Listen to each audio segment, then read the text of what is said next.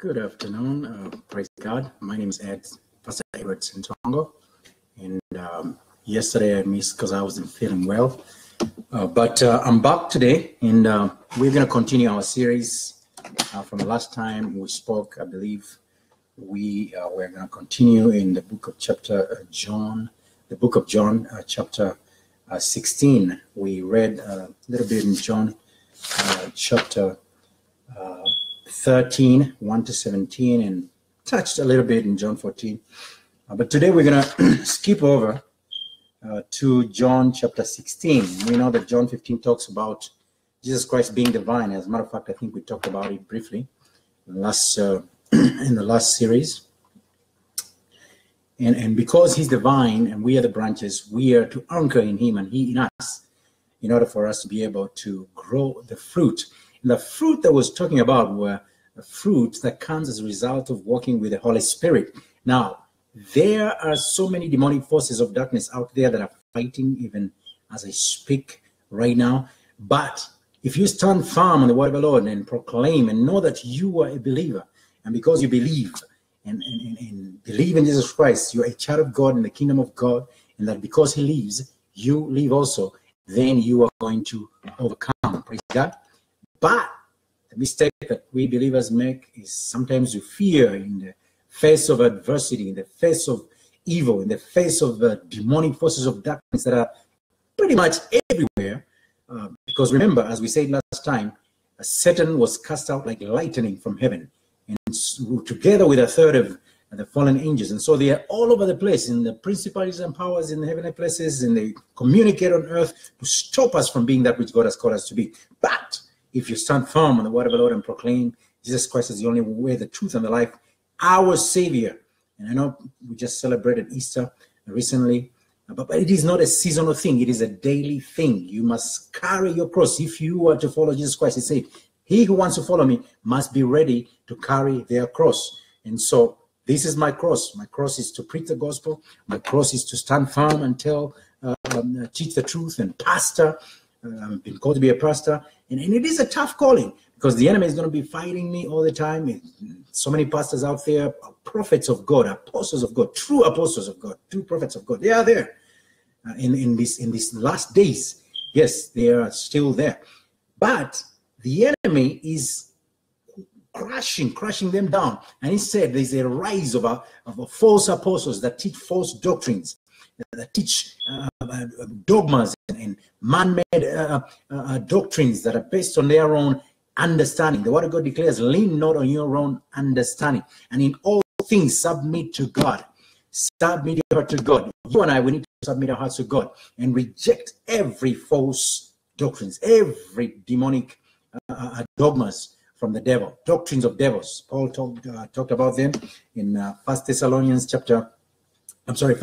Timothy chapter, I believe it was chapter 4, verse 1 to 5, and 2 Timothy chapter 3. He talked about some of the things that are going to happen in the last days as a result of the teaching of those false doctrines from demons. So we ought to watch out. We ought to stand firm on the word of the Lord, and no matter what kind of trials and tribulations you're facing, don't back down. Preach the gospel. Even if demons try to attack you, God is there to protect us. He will protect us. And I'm telling you, I've been facing a lot of demonic attacks in my finances and in all kinds of areas, but I continue to stand firm and proclaim the truth as the Spirit of the Lord has put it on my heart. Praise God. Last time we talked about this CNN series rather not a series, it's an every Sunday airing. And I shared with you who are on Facebook. And I'm going to share today with the YouTube people that CNN has been trading this idea that the Pope is the most powerful man that ever lived in history. But I'm here to tell you that the most powerful man that ever lived in history is Jesus Christ, the Son of a living God, who died for the forgiveness of our sins. He was a man. Actually, if CNN doesn't know it, or if they missed that part of the scripture, Jesus Christ was the word of God that came from heaven, came down here on earth. The word that was there in the beginning of creation, the word that was with God, the word that was God, Jesus Christ himself that was sent forth to bring light in the world, came from heaven, dwelt among us, became flesh, That is what I wanted to center on. Became flesh by the Spirit, became flesh through Mary, his mother. And as a result of that, then he is a human being. So the greatest man that ever lived history, having died on the cross and being crucified for the sake of our sins, and that blood that was paid as a price for the forgiveness of our sins to give us eternal life came from him. It was blood, actual blood. So in case sinner missed it, that was blood of a man, but the Son of God at the same time. Praise God. So it was both a human in human flesh, but also the Son of God, which means that it was a spiritual being in a human body. Praise God. That makes him a man here on earth. Jesus Christ was a man, the greatest, the most powerful man that ever lived here on earth, not the Pope. Praise God. So I want to put that straight out right now without fear. Praise God. In the name of Jesus. And I know that angels are with me. The Holy Spirit is with me. And I'm proclaiming it with a straight face in the name of Jesus. Whoever is listening, that is the truth. Let nobody ever tell you that the Pope is the most powerful man that ever lived in history. Jesus Christ, the Son of a living God, who died on the cross for the sake of our sins, that we may be forgiven, was the greatest man, is still the greatest man, that most powerful man that ever lived in history. Praise God. That can never change. Praise God. Now, he rose from the dead, and because he lives, we live also. Whoever believes in him lives also. Praise God. We have life, eternal life, through Jesus Christ, the Son of a living God, because he is the only way, the truth, and the life. Don't let anybody ever tell you that there is another pathway to God. Some of the things that even the Pope himself has been treading. Praise God. The only way, the truth, and the life is Jesus Christ, the Son of the living God. Praise God. Without him, you do not have eternal salvation. We do not have eternal life. Only through Jesus Christ. John 14 verse 6. The only way, the truth, and the life. Praise God. Not the statue of Mary, not Hinduism or Buddhism or any other of these other religions, Judaism even. Praise God. Because the Israelites rejected Jesus Christ as their personal Lord and Savior, as the Messiah. That is a fact. And Paul taught so fervently about that. Praise God. He taught against the fact that they rejected Jesus Christ. Praise God. And he himself, being a Jew, former law maker, a Pharisee, a scribe, praise God, had to get a Damascus experience in which, in a vision, he saw Jesus Christ himself and had to be transformed. That's why we read every word that is preached in the Bible, almost rather in the New Testament. Almost 2/3 of the New Testament are written by Paul, led by the Holy Spirit. In Romans 8, verse 1-2, what God declares, there is no condemnation for them that are in Christ Jesus, because we no longer live according to the law, but according to the Spirit. We no longer live according to the curse of the law of sin and death. The law brought the curse of sin and death. But we live according to the law of the Spirit, which is by the grace of the Son of a living God. It was by the grace, by the love of God, not because of what anybody did, not because of our own righteousness, but that we may have the righteousness of God through Jesus Christ, the Son of a living God. Praise God. 2 Corinthians 5:17-21, the word of God declares that when we come to Christ, we become new creations. All things pass away. We become the righteousness of God through Christ. He who was without sin, the Lamb of God that was unblemished, took on our sin that we may all be forgiven, that we may be sinless. He who was rich, somewhere in the Bible it says, became poor that we may be rich. What kind of riches are we talking about? We're not talking about earthly riches. We're not talking about material wealth. We're talking about a gold that comes from heaven. That gold, according to Revelation 3 verse 18, it says, seek gold from me that has been tested by fire, that you may be rich. White garments, that your nakedness may be covered. Eye salve, that your eyes may see. Praise God.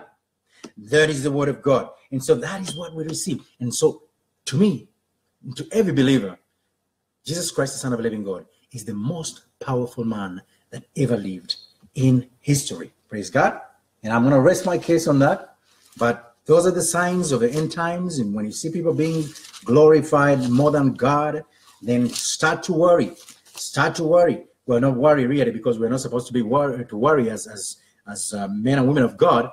But open your spiritual eyes and your ears Listen to what the Spirit of the Lord is speaking to you. Praise God. Today we're talking about the Holy Spirit. We're going to talk about the Holy Spirit. I cherish the Holy Spirit. I love the Holy Spirit. It is tough to walk with the Holy Spirit because sometimes He tells us things to do and we don't do them. And sometimes we grieve Him and He does not want to be grieved. The Holy Spirit is very sensitive. He wants us to follow what He wants us to do. In Romans 8:14, the Word of God declares, for those that are led by the Holy Spirit are the children of God. It is by the power of the Holy Spirit that we have deliverance. It is by the power of the Holy Spirit that we have the power that Jesus Christ promised to the disciples in Acts chapter 1, verse 8. He said, you shall receive power from up above high. Power from on high. He sent His disciples to the upper room and told them, you shall receive power from on high, that you may be able to preach the gospel in Jerusalem, in Judea, in Samaria, and the whole of the world. Praise God. It is that same power that enables us to preach what we preach. It is that same power that brings healing. It is the same power that brings miracle signs and wonders. So you must seek the power, not the miracle signs and wonders, because if you're looking for miracle signs and wonders, without looking to the source of those miracle signs and wonders, then you're going to miss out on the miracle signs and wonders. It is the power of God that brings deliverance, that brings wealth. It is the power of God that cleanses us, purifies us, regenerates us, kills the spirit of religion, breaks every demonic bondage, breaks everything that is not of God in us. Praise God. That He may purify us. Actually, it is the fire of the Holy Spirit that purifies us. Praise God. The fire from God. Holy Spirit is from God. It's a person. Praise God. A person. And that's when we become born again. It is our spirit that is born again. How are we born again? How do we recognize that we are born again? Because we are connected to the Holy Spirit. When you accept Jesus Christ as your personal Lord and Savior, your spirit is connected to the Holy Spirit. So that now you recognize that you're a child of God and you cry out, Abba, Father. Praise God. That now you have a spirit of discernment to discern any demonic forces of darkness, because you have a spiritual antenna that tells you that whatever is trying to attack you, this is it. The Holy Spirit is teaching you and telling you. As a matter of fact, Jesus said, when you become born again, Jesus Christ, our Heavenly Father, Jesus Christ, and the Holy Spirit become a part of who you are. Praise God. You're not them, but we are together with the three persons of God. Praise God. In other words, we are one with God. Praise God. And the Holy Spirit is our connecting conduit. Is who connects us to the Father. He's who reconciles us. Jesus Christ reconciles us, but that connection is through the Spirit. Praise God. And the Spirit does not speak of any other than Jesus Christ, the Son of a living God. So every time somebody is teaching you a false doctrine and telling you that, okay, there is another pathway to God, or there is another little God here, even some may claim to be Jesus Christ when they are not Jesus Christ. Praise God. You must watch out. Praise God. You and I must watch out. Praise God. So today we are going to learn about the Holy Spirit. And but here's what I wanted to say. And before I go into it, Lord, let me just say a word of prayer so that we welcome the Holy Spirit. I know He's already here. Praise God. But let us just welcome Him in our hearts and let Him do a work in us. He uses me, and I know that He's using me even as I speak right now. But I like to welcome Him every time that I start a session. Father, in the name of Jesus, I thank You for Your loving kindness and Your tender mercies. I thank You for everything that You're doing for us. That even though we walk in the valley of the shadow of death, Lord, You are our rod and staff that comforts us. You are, my Lord, my God. Oh, Shatarabasakaya. You are the King of Kings. You are the Lord of Lords, the Alpha and Omega. And by Your Spirit, we have that power from on high. Lord, I thank You. The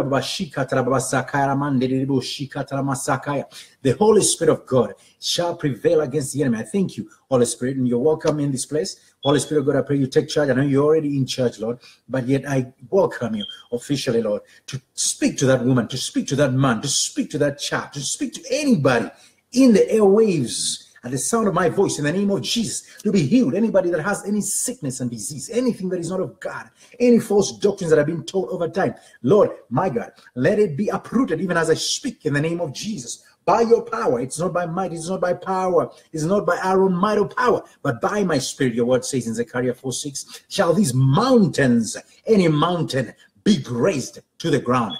Lord, You said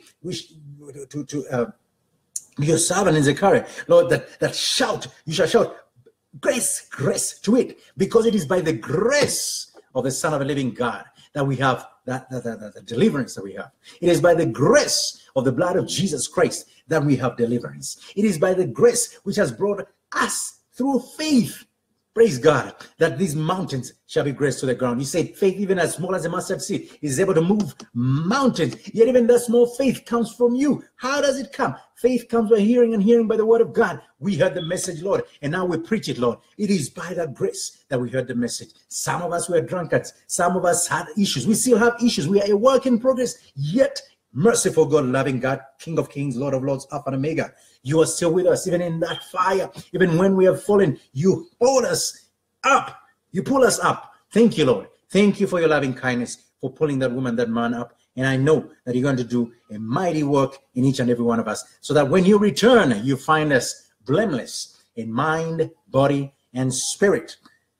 You're coming back for a church that is unblemished, a church that is holy.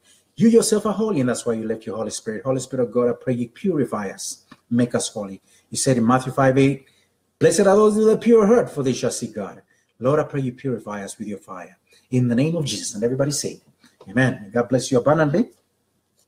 I know that was a long prayer, but yet I felt compelled to pray that prayer, and words were just coming out of me by the power of the Holy Spirit, and I thank God for that gift. It is a gift. It is nothing that I really worked for. It is nothing that I put in my effort in, but by the pure grace of God, of the Son of living God, I have the gift of the Holy Spirit, and I know that somebody's going to get the gift of the Holy Spirit today, even as I speak in the name of Jesus, that no matter what you're going through, it doesn't say that even though you have the Holy Spirit, you will not find persecution, you will not see tribulation. As a matter of fact, Jesus said that just as he was persecuted, he was filled with the Holy Spirit of God. The Son of God was filled with the Holy Spirit of God, but he faced persecution like never before. Why would the Son of God, who could just command, let there be, let this happen, who was there in the beginning, face persecution?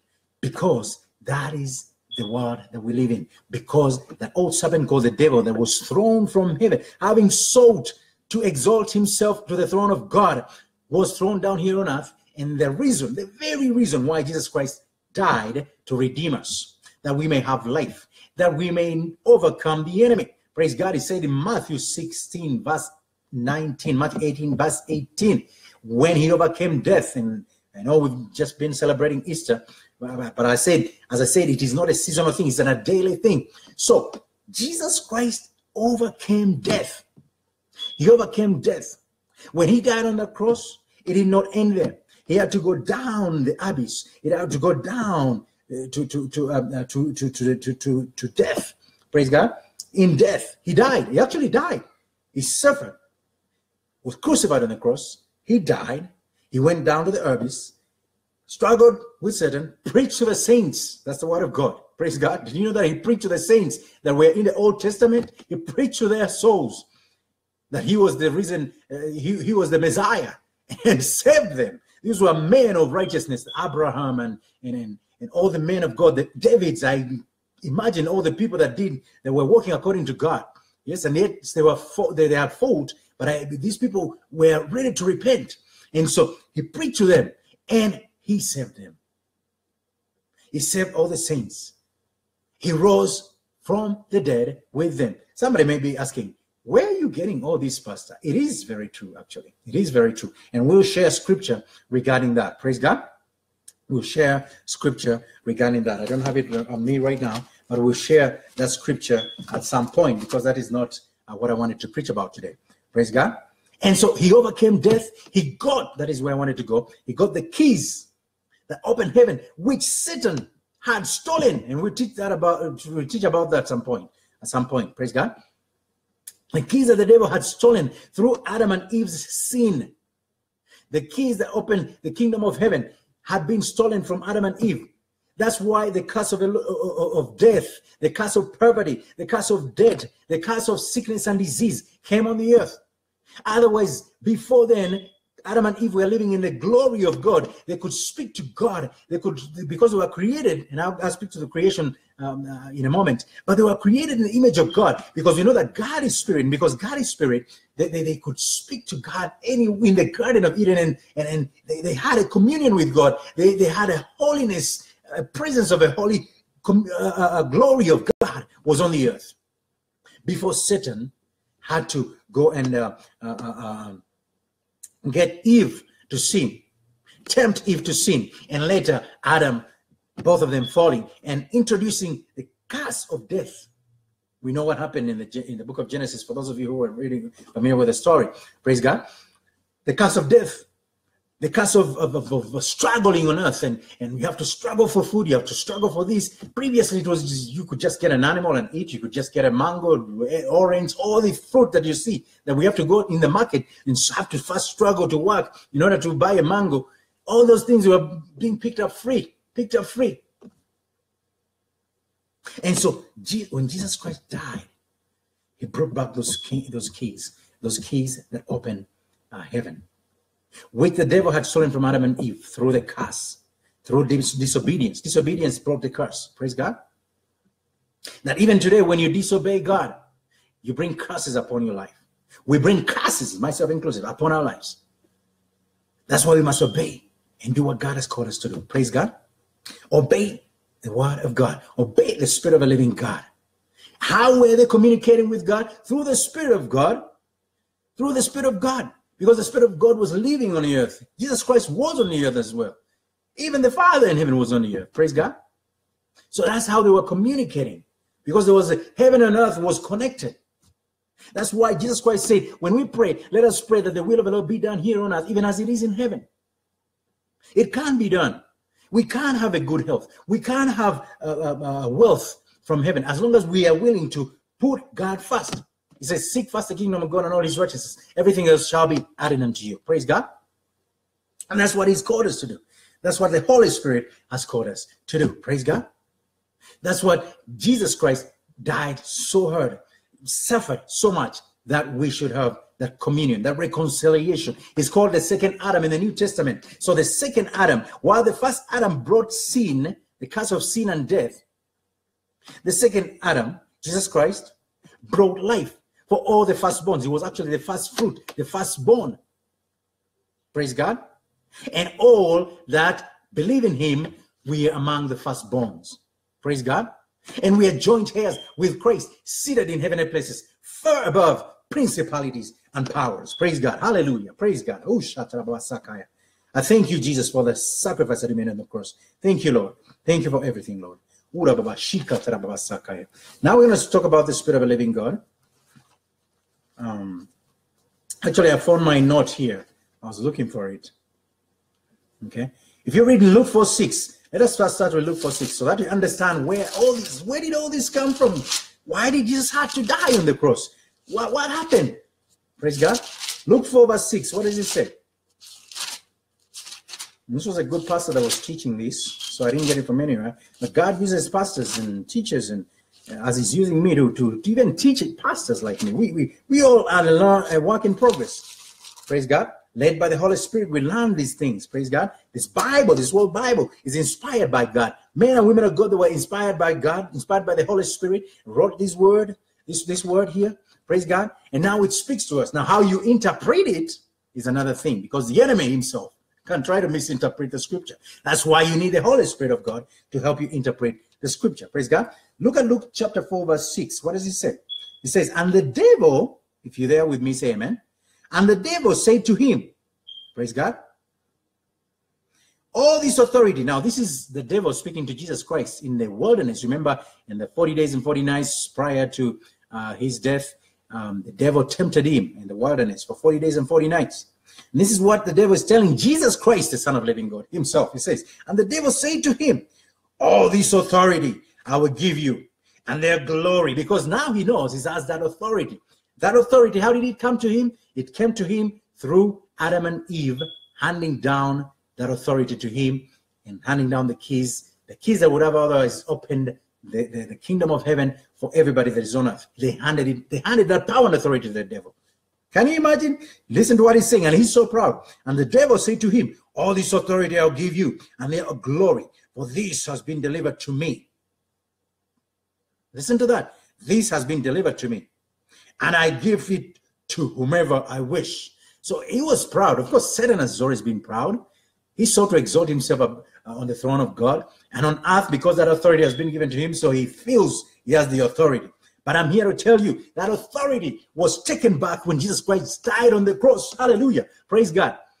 Luke 10:19, the word of God declares that Jesus Christ gave us the authority to trample upon serpents and scorpions. And so we have the power and authority on account of what Jesus Christ did on the cross, to trample upon serpents and scorpions in the name of Jesus. Hallelujah. Praise God.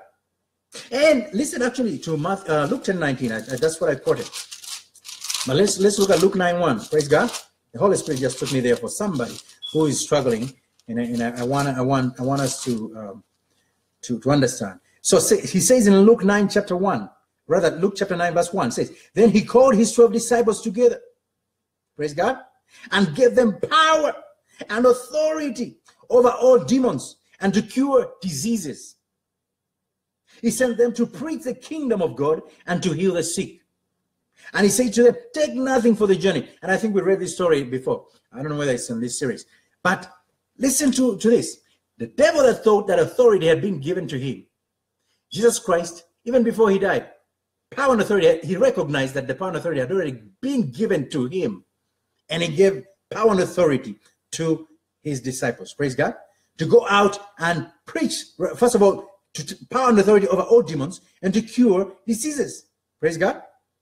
And he sent them to preach the kingdom of God and to heal the sick. So that power and authority, actually, he gave them even before he died on the cross, because he recognized he was the Son of God. Once you recognize, praise God, who you are from, because Jesus Christ recognized right away, because he was a man that was moving in the Spirit, the most powerful man that ever lived in history. Praise God. Hallelujah. But that power and authority actually was completed. Praise God. It was completed. There was a completion of that power and authority when he died on the cross. Finally, he got all the keys. Praise God. He himself was not bound because he had the power and authority. He knew he had the power and authority over the enemy. And he had the power to give that authority to others. Praise God. But for us, who are not the son, these disciples were not the Son of God, they needed that authority from he who had the authority. And that is Jesus Christ, the Son of the living God. Hallelujah. Praise God. I just got a revelation. That just tells you that even as a man, because some people may argue that, oh, because he was, Jesus didn't have really he wasn't the most powerful man, because that power only came after the death of Jesus, his death on the cross. No, here you see that he has the power and authority. Praise God. That is so beautiful. He says, then he called his 12 disciples power and gave them power and authority. This is history. This is history. But that history dates back to the time of Jesus when he was here on earth as a man. So if you think that the Pope is the most powerful man that ever lived in history, that is a lie, brother, sister. Praise God. That is a lie. Thank you, Jesus. Thank you for that. Oh, thank you, King of Kings. He says he called his 12 disciples together and gave them power and authority, which means he had the power. He was the most powerful, who had power over demons. The Pope cannot even cast out a demon. I know they practice exorcising, and I don't know what exorcism, whatever they call it in the Catholic Church. I used to be a Catholic, so I'm not speaking against the people, but I'm telling you that the power comes from Christ. The power, the most powerful man that ever lived in history is Jesus Christ, the Son of the living God. There's no power in Catholicism. There's no power in religion. The power comes from the Holy Spirit of God. Praise God.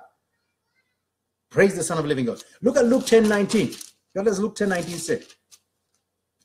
Luke 10:19 says, again, this is to the 70. These are the 70 people, not the 12. These are 70 disciples that he sent out. Okay? And you're going to see something that is very powerful in this scripture. What does it say? He said, behold, let's start with 17. Luke 10, verse 17. Then the 70 returned with joy, saying, Lord, even the demons are subject to us in your name. This was after he had sent them to do what? He had sent them to cast out demons. He just sent them out. Actually, if you start in Luke 10, chapter Luke 10, starting all the way from verse 1, praise God, he sends them out. He sends them out. Where does it say?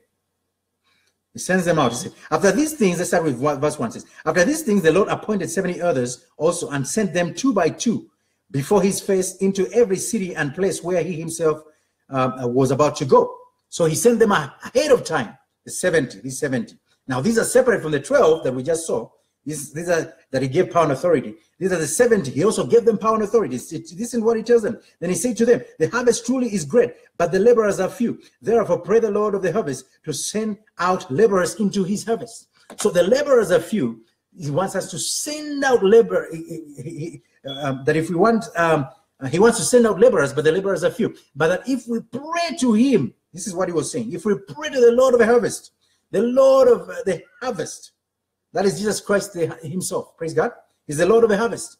If we pray to the Lord of the harvest, he's going to send out laborers. So if we pray, if my people that are called by my name pray, God is going to send out prophets of God, teachers of God, pastors like me. He's going to send out evangelists, apostles, men and women of God filled with the anointing to pray for others, to bring others out of bars, out of pornography, to bring others out of places that they are not supposed to be. Praise God. You know those places, that they may come to know Jesus Christ as their personal Lord and Savior. And so this is what he sent them out to do. So he sent them out way beforehand. Now, listen to what they say in 17. Go back to 17. When they came back, praise God, and this is a fascinating story. It says, then the 70 returned with joy, saying, Lord, even the demons are subject to us in your name. So yes, they were subject to them in the name of Jesus. And you and I can cast out demons in the name of Jesus. But listen to what he says. Don't just rejoice because demons are subject to you. That is the power. Yes, a God-given power from heaven. Praise God. But what you should rejoice about is that you're born again, that your name is written in the Lamb's book of life. Praise God. This is what he says in verse 19. He says, behold. No, wait, verse 18, I was missing a very critical scripture. Look, 10 verse 18. He says, and he said to them, this is what Jesus said to them, I saw Satan fall like lightning from heaven. Oh, Shatarabasakaya. Thank you, Lord. Jesus saw Satan fall like lightning from heaven. This is the Son of God saying. These are not my words. Praise God. So in other words, I think we shared in the last series about how the angels, when Satan tried to exalt himself above God and try to sit on his throne, and because he was given the leadership of worship of all the people, the angels in heaven, praise God. Proud. I think we talked about pride, the spirit of pride. I remember now. We talked about the spirit of pride and how God hates haughtiness. He hates pride. He hates anything to do with pride. And this spirit of pride is what causes men and women to exalt themselves and think they own everything. And when all that God needs is humility. As a matter of fact, I think we were talking about the washing of the feet. Praise God. The washing of the feet of the disciples and the significance of it. So please look at for that series. It's somewhere on our website. It's also on YouTube. And so Jesus Christ is saying, I saw Satan fall like lightning from heaven. Behold, I give you the authority to trample on serpents and scorpions, even as the angels fought, Angel Michael and all the 2/3 of angels that did not fall. Throughout Satan and a third of his demonic angels. Now they are down here on earth and they're trying to torment people, but God has given us the power and authority to trample upon them. Praise God. So he says, behold, I give you the authority to trample on serpents and scorpions and over all the power of the enemy, and nothing shall by any means hurt you. Praise God. But listen to what he says in verse 20. Nevertheless, do not rejoice in this, that the spirits are subject to you, but rather rejoice because your names are written in heaven. That is the most important thing. Rejoice not that demons, people will cast out demons, people will flow in the anointing. I can flow in the anointing, and I'm flowing in the anointing right now. I feel it. Praise God. But the most important thing, brother, sister, and I'm telling you this with a straight face, is that you accept Jesus Christ as your personal Lord and Savior, so that your name is written in the Lamb's book of life. Yours and mine is written in the Lamb's book of life. Praise God.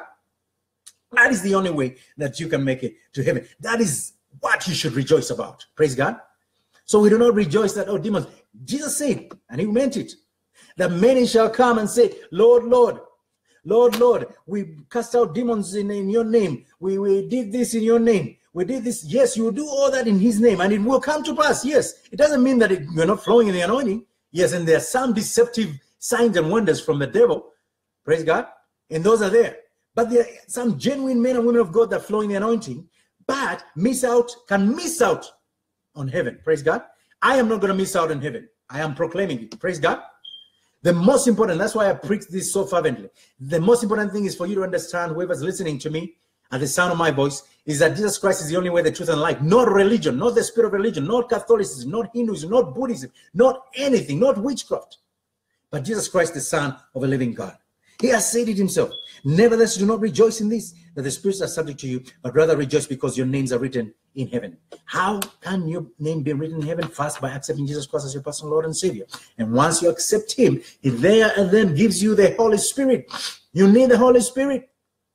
It is the reason that Jesus Christ sent his son, rather sent the disciples to the upper room, so that people may receive that power, the power of the Holy Spirit. Jesus Christ, on account of what Jesus Christ did, the Father sent the Holy Spirit to the disciples to enable them to do the work that they need to do, to regenerate them. And we're going to talk about the importance or the purpose of the Holy Spirit. What does the Holy Spirit do?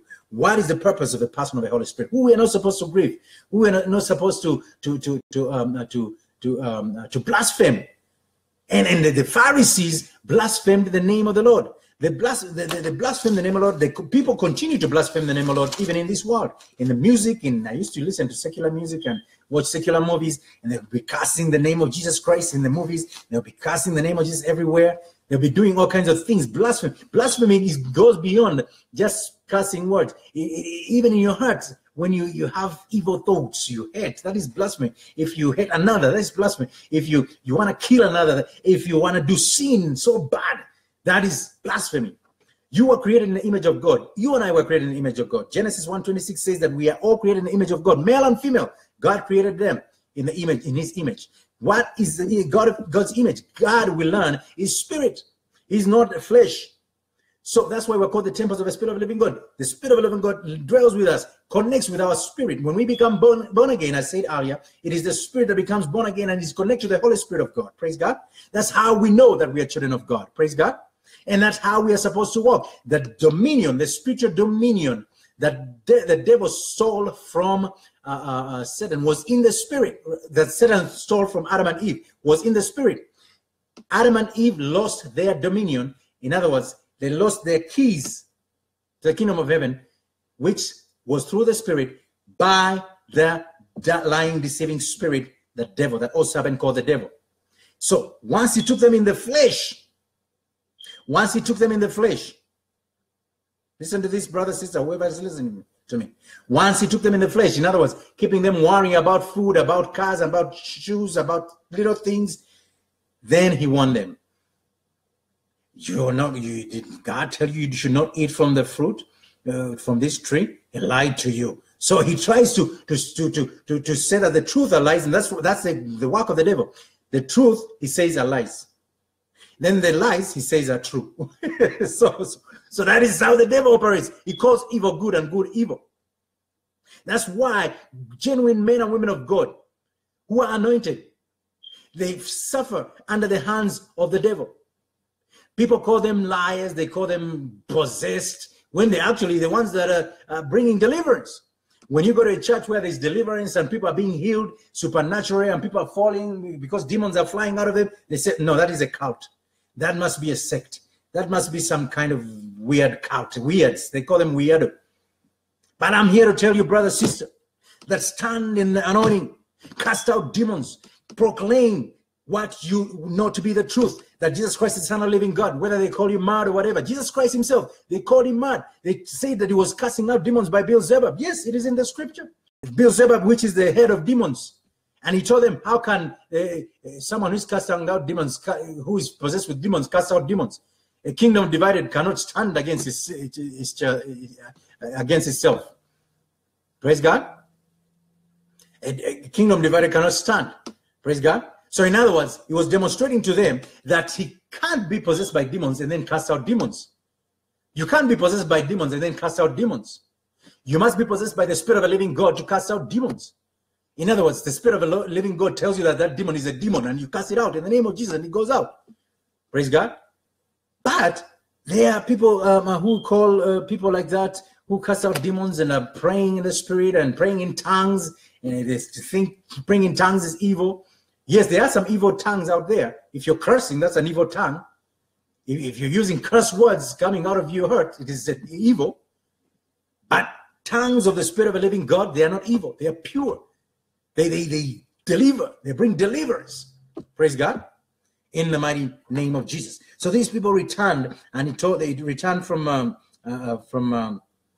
casting out demons and doing the work that Jesus had told them to do. And this was when Jesus Christ was still on earth. I've emphasized, because he was still a man, not yet died on the cross. So he's the most powerful man that ever lived, that ever lived on earth. Not the Pope.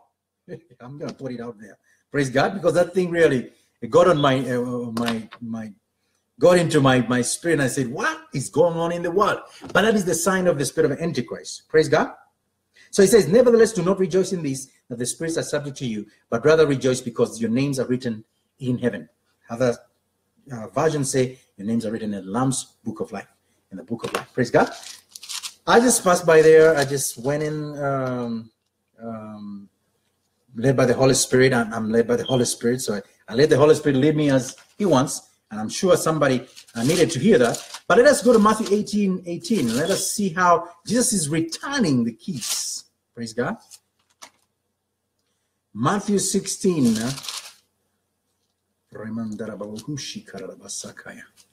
Matthew 16, verse 19. Now he's talking about the future. Listen to what he says, Matthew 16:19. Okay? And he was speaking to Peter. This Peter, one of his disciples, he says, let's start from 18. Praise God. Let's start from 17, because Peter, 16, let's start from 16. Simon Peter was asked, what do people, together with their disciples, what do people say I am? Jesus Christ was asking them, what do people say I am? Who I am? What do you think they are? They think I am. Because he wanted to know. He already knew, of course. He already knew, because he had the Spirit of God, so he could learn. He could tell what was going on in people's hearts. So he knew already, but he wanted it from Simon Peter. And he was coaching them and teaching them. So listen to what he says.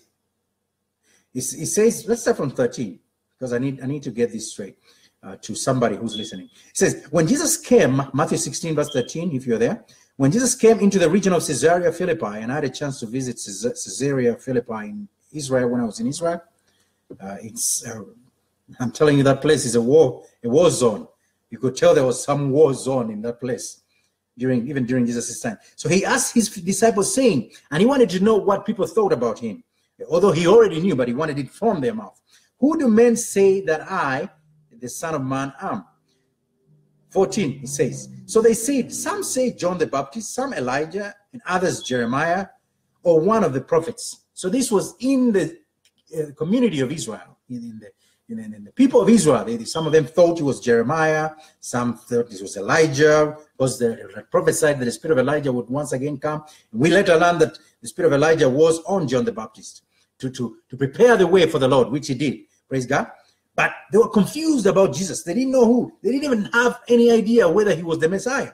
Some of them thought that he was one of the prophets. No wonder some of them teach that he was, yes, a prophet, but he wasn't really.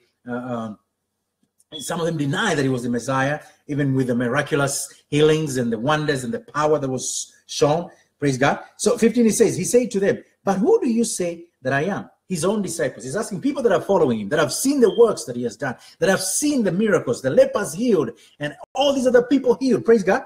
Listen to what he says. Simon Peter answered and said, you are the Christ, the Son of the living God. Praise God. This is Simon Peter. How was it revealed to him that he is the Christ and the Son of the living God? Listen to what Jesus said in 17. Jesus answered and said to him, blessed are you, Simon Bar-Jonah, for flesh and blood has not revealed this to you, but my Father who is in heaven. Praise God. So Peter, even though he denied Jesus Christ much later, praise God, and you know, of course, he had to turn back, and when Jesus rose from the dead, he asked him many times, Peter, do you love me? Go feed my lambs. So he repented and he came back. Praise God. To God. And upon, listen to these words, upon Peter was the church. It was the rock upon which Jesus Christ built the church. Praise God. That goes to tell you that the church is not built on pure people. The church is not built on people that are in their own self-righteousness. It is built on you and I, people that are considered weak, people that are considered sinners, people that are considered, so no matter what kind of sinner you were, God can change you, transform you, so that he may use you to bring others to Christ. Praise God. Praise the Son of the living God. So listen to what Jesus says here. Blessed are you, Simon Bar-Jonah, for flesh and blood has not revealed this to you, but my Father who is in heaven. How did Peter get the revelation? It was through the Spirit, because he was connected to the Spirit of a living God. The Spirit of a living God spoke to Peter, revealed to him that Jesus Christ was the Son of a living God. Praise God. For those of you who say, oh, the Spirit maybe came much later after, yes, the indwelling of the Spirit, the infilling of the Holy Spirit came after. But even then, during Jesus' time, Jesus moved in the Spirit. He moved in the Spirit. He was filled with the Spirit. So the Spirit was there, and he could communicate. God could communicate with his people anyhow, because he's the creator. He can communicate to you, to whoever he wants. So he revealed this to Peter. Praise God. Not because he had already been saved, but he was a follower of Jesus Christ, and he had already got the revelation that through the Father in heaven, that Jesus Christ is the Son of the living God. I hope you understand this.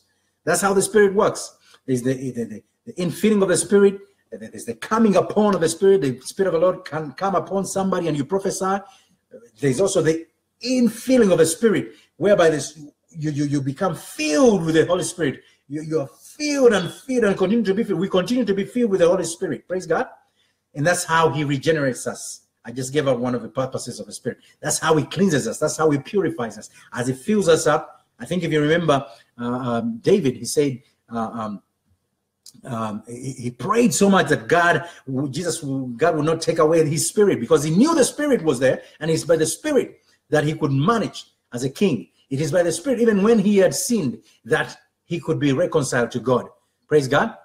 And he prayed so much. Don't take away your Spirit. I depend on your Spirit, God. Renew my heart. It is the Holy Spirit that renews the heart, that regenerates us. As he fills us, he renews us, he cleanses us, he purifies us, he breaks bondages.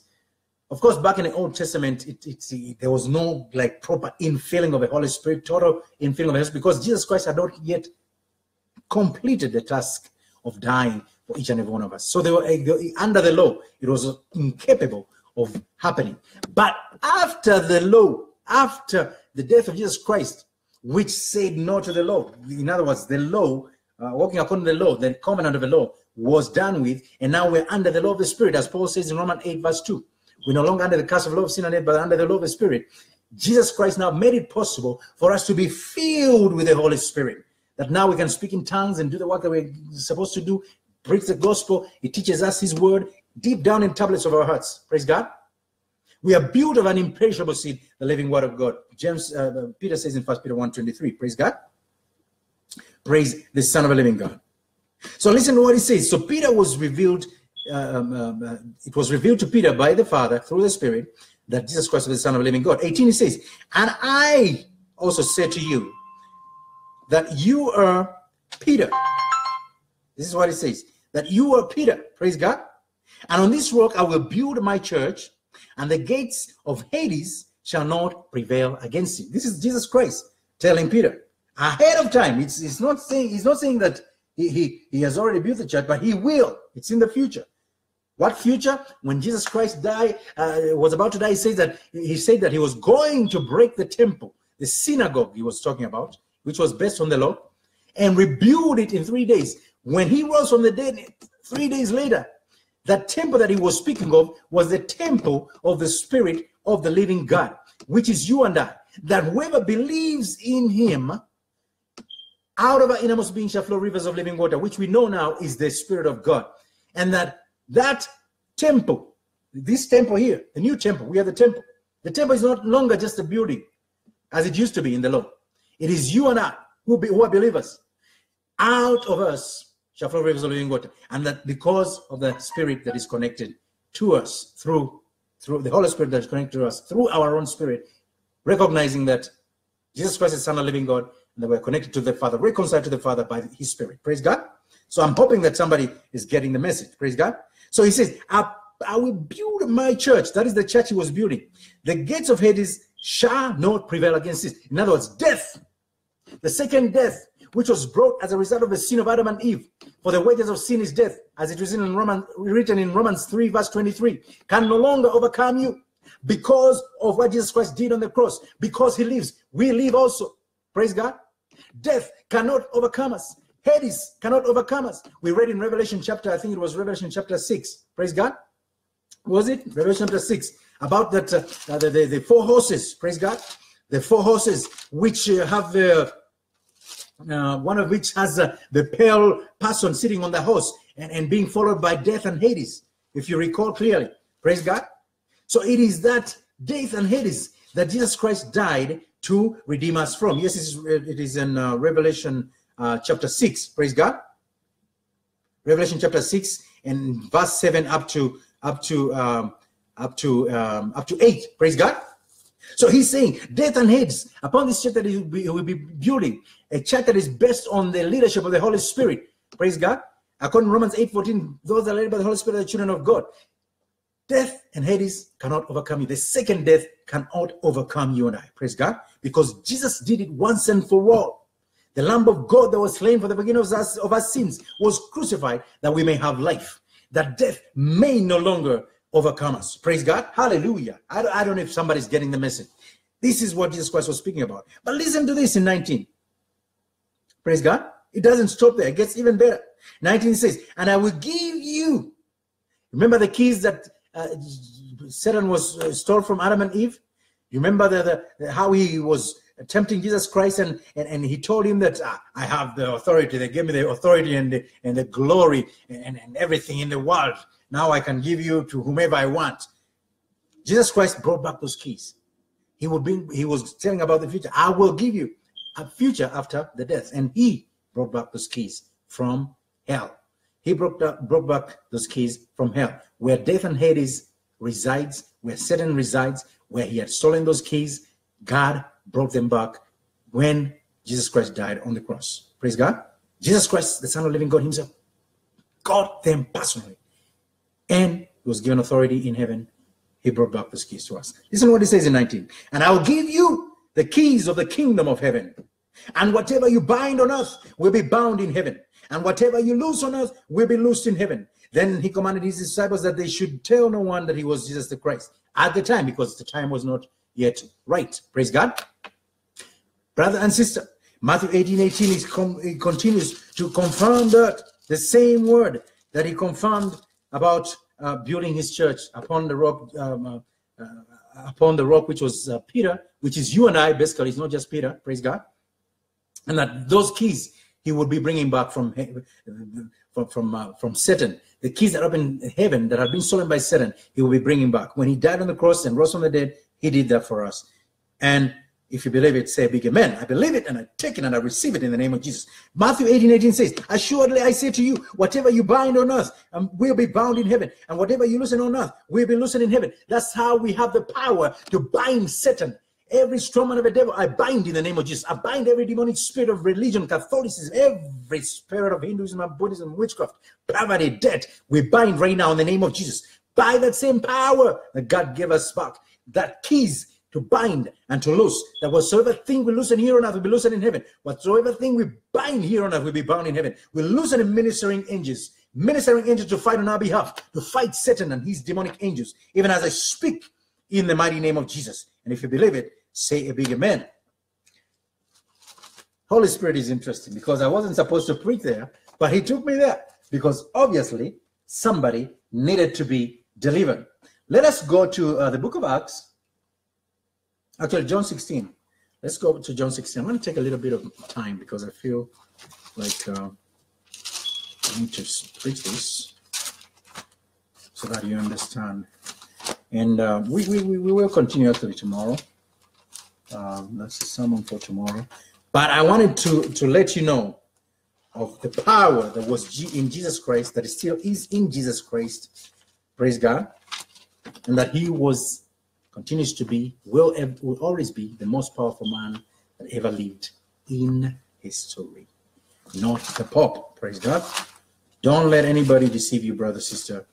Don't let anybody tell you that there is any other way other than Jesus Christ, the Son of the living God, and that by the power of the Spirit of the living God, we are overcomers. Praise God. That is where the power comes from. Praise God. As a matter of fact, that's what I wanted to speak to you about. Let us first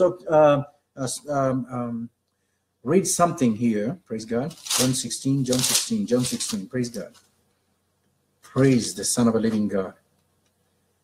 Praise the Son of a living God. Let us read John chapter 16, verse 5 says, "But now I go away." And this was after Jesus had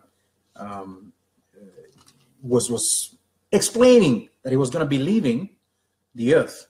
He was going to be ascending after the death and resurrection. He was going to be ascending to heaven. He's going to away to the Father, and to go to the Father to get that authority, because that authority comes from the Father. Praise God. And then come back. Praise God.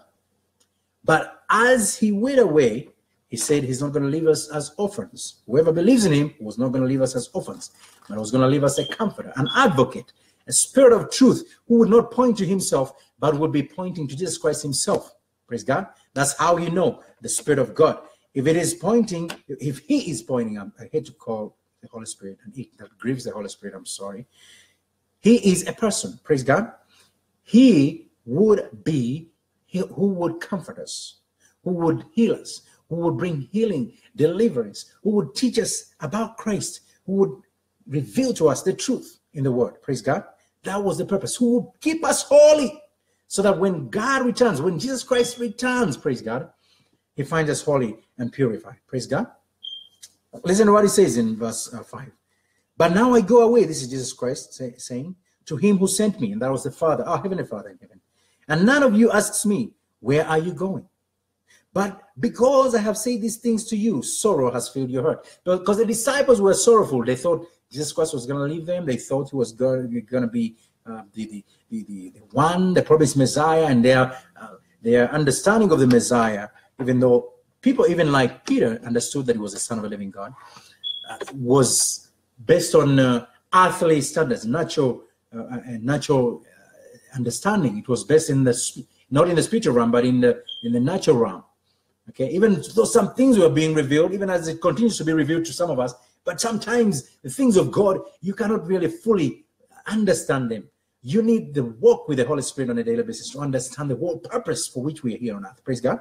And so they thought that he was here to bring peace in Jerusalem, because they were going through a tumultuous time with the Romans. The Romans were torturing them, and sort of like a reminiscence of their struggle under Pharaoh. This one very different, in a different setting, but they wanted somebody who would redeem them from oppression.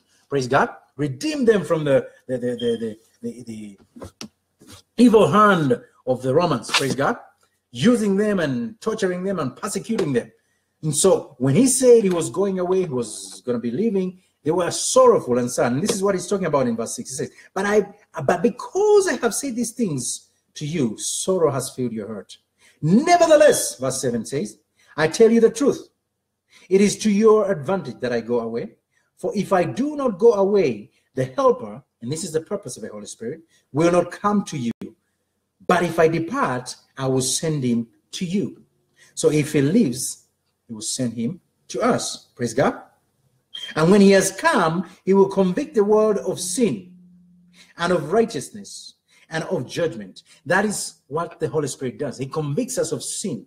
He convicts us of righteousness. In other words, righteousness. So in other words, if you're doing something evil, the Holy Spirit will convict you. If you've done something that is not of God, the Holy Spirit will convict you. He does not condemn. There's a difference, because condemnation is of the devil. When you see some spirit is condemning you, oh, you're up to no good, oh, you're not going to be anything, look at you, you're going to fail, you're a failure. That is not the Spirit of God. That is the devil himself. The Word of God declares there is no condemnation for them that are in Christ Jesus. If you have accepted Jesus Christ as your personal Lord and Savior, there is no need for you to be condemned. You no longer walk according to the curse of the law of sin and death, but under the law of the Spirit. So the Holy Spirit convicts, wants you to do the right thing, wants you to get away from sin. It does not condemn you, okay? But if you don't accept Jesus Christ as your personal Lord and Savior, you are condemned. Who's the condemner? That is Satan. Praise God. And everybody that doesn't believe, they're condemned. Praise God. Satan already is condemned. That's why he's condemning. He's called the accuser of the brethren. But the Holy Spirit convicts you. When you do something evil, when you grieve the Holy Spirit, you feel it in the heart. And then you feel the urge to say, sorry, Father, in the name of Jesus, forgive me for what I've said and done. I pray you cleanse me with the blood of Jesus. And that is it. That's the purpose for the blood of Jesus. Praise God. And God remembers that no more.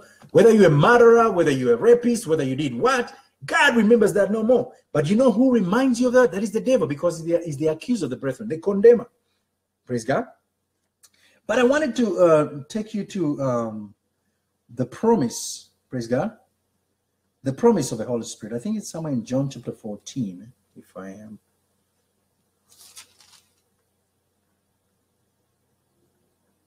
Praise God. Where he says, I'll leave you a comforter, a counselor. But let us continue. So he says, and when he has come, he will convict the world of sin and of righteousness, praise God, and of judgment. Of sin, because they do not believe in me. So if you do not believe, you are convicted. Every time you sin, it's like you don't believe in God. Okay? So he will convict you of sin, even when you are a believer. Every time you sin, every time you're disobedience, the Spirit of God convicts you. Praise God. So that you're reconciled to God when you repent. Praise God. If you're willing to come to the marvelous light, God is faithful. He washes your sins away and you're reconciled with God. Praise God. So it's convinced of sin because they do not believe in me, of righteousness, because I go to my Father and you see me no more, of judgment, because the rule of this world is judged. The rule of this world, which is Satan, is already judged. Okay? So it convicts us of judgment. It tells us that there is going to be a judgment to come, in which those that do not accept Jesus Christ as their personal Lord and Savior will be condemned. So accept Jesus Christ as your personal Lord and Savior, and you will not be condemned. You will be judged righteously. You will have eternal life through Christ. Praise God. That is what the scripture is saying. Praise God. So it's not judgment now, really. It is, yes, judgment starts from the house of the Lord. The word of God says in 1 Peter 4:17. Why does it start from the house of the Lord? Because we have the knowledge of Christ. And once we have the knowledge of Christ, when you come to know Jesus Christ as your personal Lord and Savior, yes, you also start to be judged. You're judged by the Holy Spirit himself, not by any human being, but by the Holy Spirit. He convicts you that, hey, you ought to change your ways. You have to do this. You ought to do that. You ought to walk according to the word of God. You ought to do the right thing. And then you will not be judged. Praise God. Praise God. It reminds us of the truth. That's the purpose of the Spirit of the living God. 12 says, I still have many things to say to you, but you cannot bear them now. However, when he, the Spirit of truth, has come, praise God, he will guide you into all truths, which is what I said. He guides us into all truths. For he will not speak on his own authority. Listen to that. He does not speak on his own authority, but whatever he hears, he will speak, and he will tell you things to come. He himself has the authority, praise God, but the authority is one with Jesus, the Son of the living God, and the Heavenly Father. So he doesn't speak in his own authority. So every time you hear a spirit speaking in his own authority without speaking to Jesus Christ, without pointing to Jesus Christ, the Son of the living God, praise God, as having died on the cross and having completed the work that he needed to complete, which brought the authority that we now have, praise God, in the Spirit, then that's not the Spirit of God, praise God. If it speaks of its own authority, that's Satan himself. You heard him talk to Jesus the other time. I've been given the power and the authority and the glory. So it is a spirit of pride. You can tell it is a spirit of pride. But the power and authority comes from Jesus Christ, the Son of the living God, the Father, one with the Holy Spirit. Praise God. So he points to the truth. He guides us into all truth.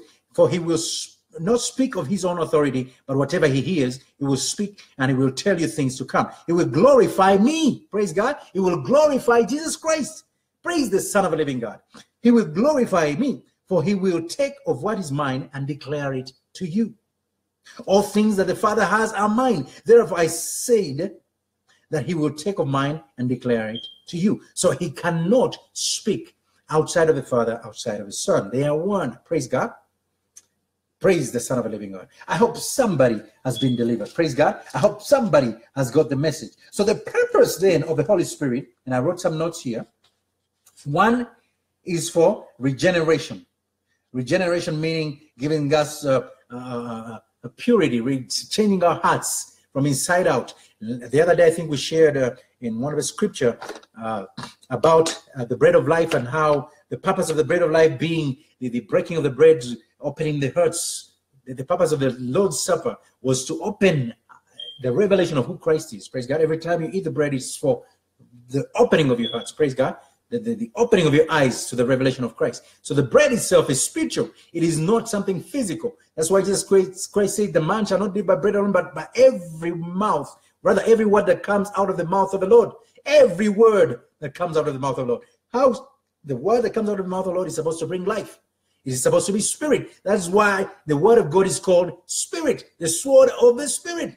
I don't know if you're getting this, the revelation. So in other words, the Holy Spirit that speaks truth brings life into you, because the word of God is the sword of the spirit. Praise the Son of the living God. And so he regenerates us, purifies us, burns us. So what I wanted to say is that those men, as Jesus was speaking to them before he revealed himself to them through the breaking of the bread, I think they were disciples, Cleopas and somebody else.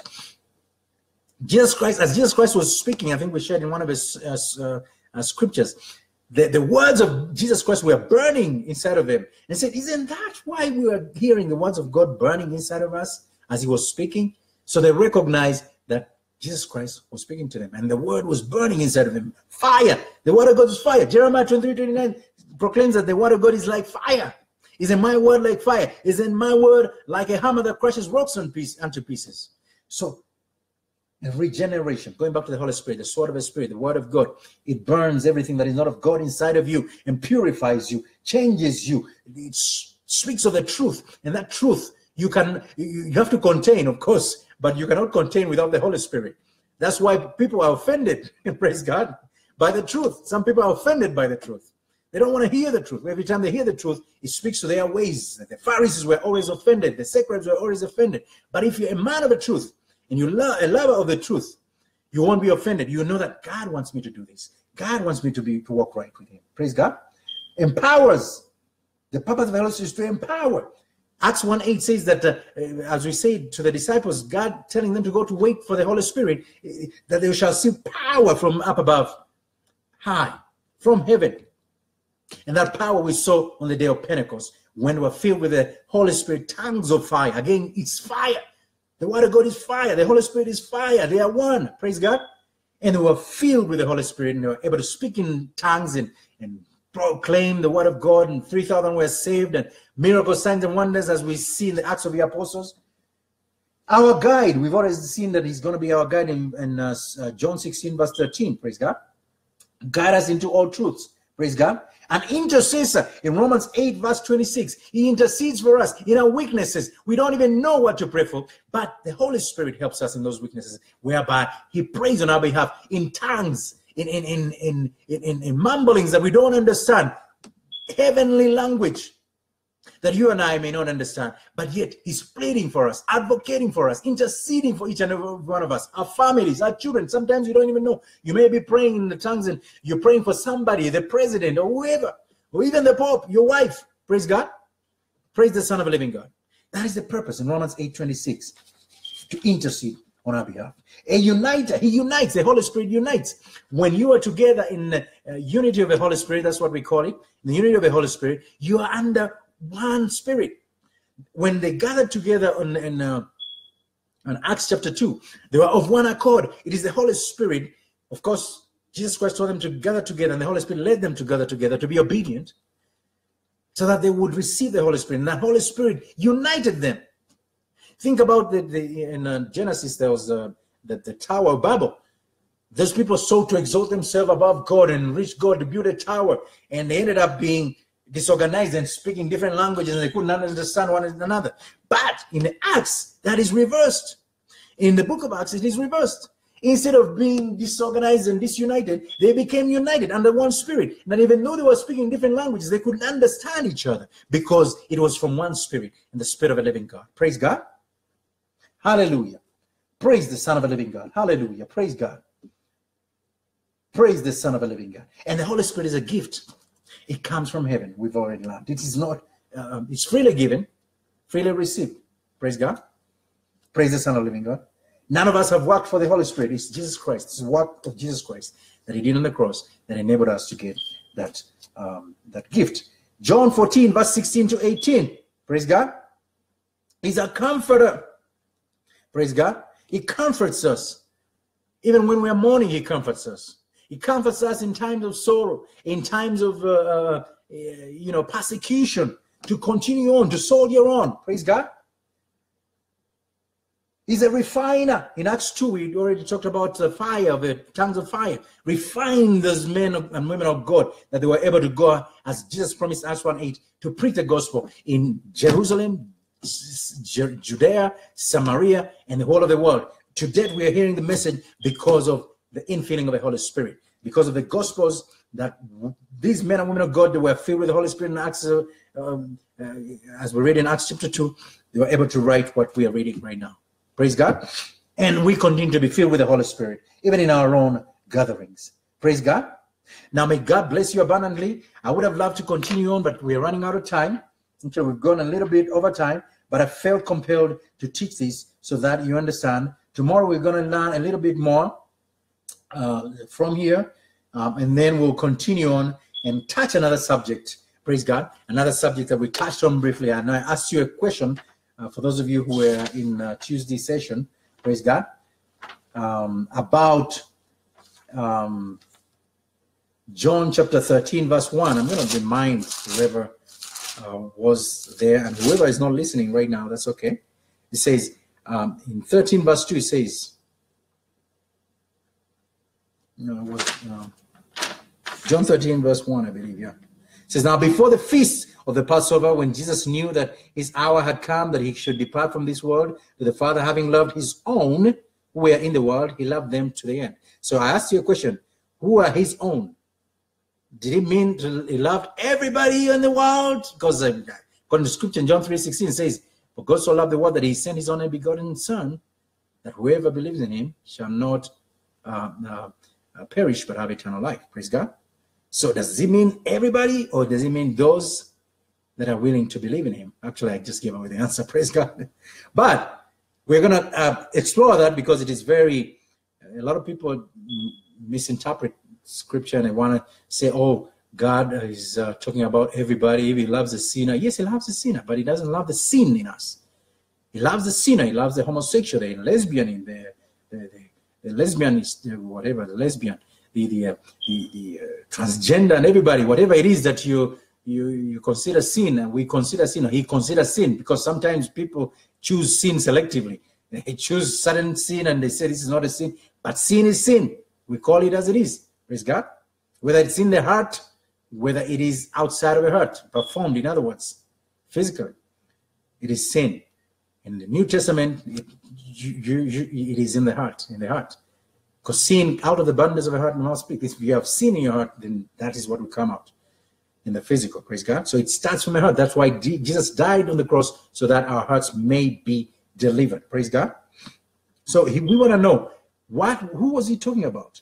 Is he talking about those people that are adamant and are not willing to accept him as their personal Lord and Savior, and then continue to say that they are loved? Or is he talking about those people that get the message, believe that Jesus Christ is the Son of the living God, accept and repent, accept him as a personal Lord and Savior, repent of their sins, ask for forgiveness of their sins, and are accepted in the sheepfold of Christ? For those that hear the voice of God, it says, my sheep hear my voice, I know them and they follow me. Is he talking about those? Or is he talking about anybody that this church sometimes in the world, especially the seeker-friendly churches, want us to believe that, oh, he loves the sinner, even the homosexual, even that, even though they're not willing to recognize that homosexuality is a sin. He loves even the witch, even though they're not willing to recognize that witchcraft is a sin, adulterers and whatever. Praise God.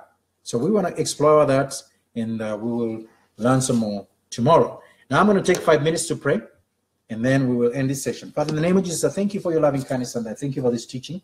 And I pray for each and everybody that has listened to the sound of my voice, by your Spirit, Lord, that they are healed, they are regenerated, they are empowered by the Spirit of the living God, that you guide them into all truths, Lord, that you intercede on each and every one of our behalf. Oh, Chandra Babasakaya. You comfort us, refine us with your fire, Lord. The word declares in Malachi 3, verse 3, that you sit like a refiner, my Lord, my God, like a refiner refines gold and silver. as you refine those Levites, Lord, in the Old Testament, that they would come out with your righteousness and give offerings, my Lord, my God, according to your righteousness. In righteousness, my Lord, my God, we seek the righteousness of Jesus Christ, my Lord, my God, refined by the Holy Spirit fire. In the name of Jesus, you've asked us to see gold that's been tested by fire. Lord, my God, according to your word in Revelation 3:18, that we may be rich from you and nobody else, Lord. That gold that is from heaven, Lord my God. I pray for your supernatural healing, miracles, signs and wonders, deliverance from all evil, Lord. Eyes, blind eyes to see, the deaf ears to hear. Lord my God, I thank you for the supernatural healing deep down inside our bodies, our souls, our spirits, and our inner man, Lord. So that when you come in, according to Ephesians 3, my Lord, my God, verse 14-21, we are filled with the love of God that transcends all knowledge. My Lord, my God, that we are purified in mind, body, and spirit, according to your word in 1 Thessalonians 5:23. Lord, I thank you. Lord, I thank you for the sacrifice you made of Christ. I thank you for the gift of the Holy Spirit. We need him on a daily basis to fight this battle. Lord, my God, for we wrestle not against flesh and blood, but against spiritual forces of darkness, principalities and powers in heavenly places, that old serpent called the devil that continues to fight even on earth, Lord. Demonic forces of darkness, yet they do not have power. We just learned that we have the power and authority from you. You gave us back the keys that open, Lord, the kingdom of heaven. Lord, my God, and you said we have the power to bind and to loose. Whatsoever thing we bind here on earth will be bound in heaven. Whatsoever thing we loosen here on earth will be loosened in heaven. In the name of Jesus, I loosen ministering angels to each and every one at the sound of my voice. In the name of Jesus, ministering angels from heaven to break every demonic bondage, Lord. We bind every spirit of evil, every strong man of the devil, every spirit of perverty, strong man of death, strong man of evil, every strong man of perversion, sexual immorality, unrighteousness, every form of unrighteousness and sin. Let it be broken off of our hearts. For what a God declares in Romans 6, verse 10-11, we are dead to sin and alive in Christ. In the name of Jesus, sin has no dominion over us because we are children of God. And if anybody has not yet come to know Jesus Christ as their personal Lord and Savior, Holy Spirit of God, I pray you touch each and every one of us. My Lord, my God, at the sound of my voice, let that person, that woman, that man be healed from any infirmity, sickness, and disease. I come against the spirit of death, for you give us the power and the keys, my Lord, my God, the keys of heaven. We overcome Hades. We just learned, Lord, my Lord, my God, every spirit of death and destruction, infirmity, sickness, and disease, we annihilate by the power of the blood of Jesus. We overcome by the power of the precious blood of a lamb, and they overcame him by the blood of a lamb, by the word of their testimony. They did not love their lives until death. So be it in your name, Jesus. Thank you, King of Kings, Lord of Lords, Alpha and Omega. Thank you for everything that you're doing for us. Thank you, my Lord, Magaramanerebo Shakayapa. Thank you, Lord, Manderebo Shikarabasata. Now you're breaking chains and shackles are being broken even as I speak in the name of Jesus, in the leadership across the world, Lord. Everywhere in Europe, Asia, Africa, my Lord, I thank you that you're breaking bondage in South America, North America, Australia, Antarctica, my Lord, in Canada. I thank you for the work that you're doing in Canada, my Lord. I thank you for the miracles, signs, and wonders that are happening, even as I speak in the mighty name of Jesus. I prophesy over every dead born in the world in the name of Jesus. In Israel, I decree and declare protection by the power of the Spirit of the living God. Even as I speak in the name of Jesus, the war that is going on between Israel and Hamas, Lord my God, I pray that you break that spirit in the name of Jesus. We break it by the power of the blood of the spirit of death that seeks to claim lives. We break it now in the name of Jesus. Let